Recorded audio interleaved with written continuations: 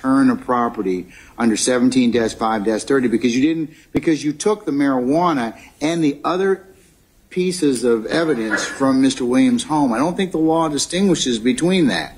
So you would have had to return that. You still would have to return the property to him. So because at this point in time, he's entitled, or he would have been entitled. He's asked, and Mr. Steele has already introduced from in the last hearing on the 17th.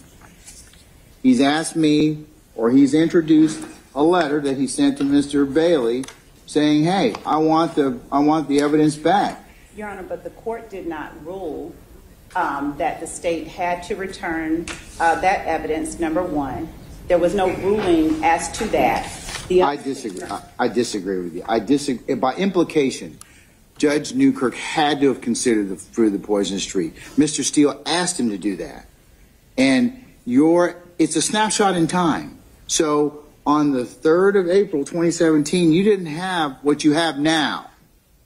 And so you're asking me to correct something that is arguably, I mean, can I do that? I mean, and even if I can, that still runs afoul of 17-5-30. You still would have had to return Mr. Williams' property, and then Mr. Steele asked you for the return of that property.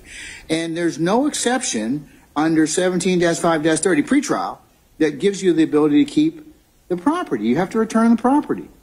The property that, and then you took that particular property, in particular his phone, and then you extricated things out of it, which would be tainted or fruit of the poisonous tree, because you didn't have the right to keep that. You didn't have the right to keep that particular evidence under 17-5-30. Thank you, Your Honor. Okay. All right. New details this morning in Young Thug's first public court appearance since being arrested on Rico charges. Less than 24 hours ago, the rapper got a big win in the Fulton County courtroom. A judge making the ruling that cell phones and other evidence collected from the rapper's home during a raid could not be used as evidence in his upcoming trial next month.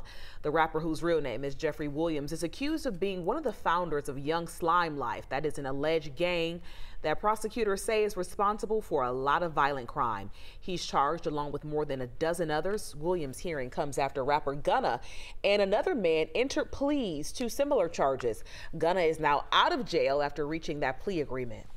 It's Bryce Davis on the check-in, and this could be a big win for Young Thug, seeing as, they're throwing out the evidence used against them in a raid that they found, an illegal search. So, they can't use the evidence they found against them.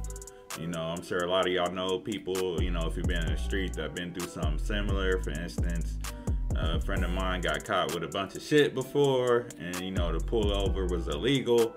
Once they spotted that out in court, they pretty much threw out everything he got caught with. So, this is definitely a good sign for Young Thug, and hopefully he comes out of this, and when he does, he comes back a better person, does things different, moves better, all that. And of course, if you like the video, make sure you like and subscribe.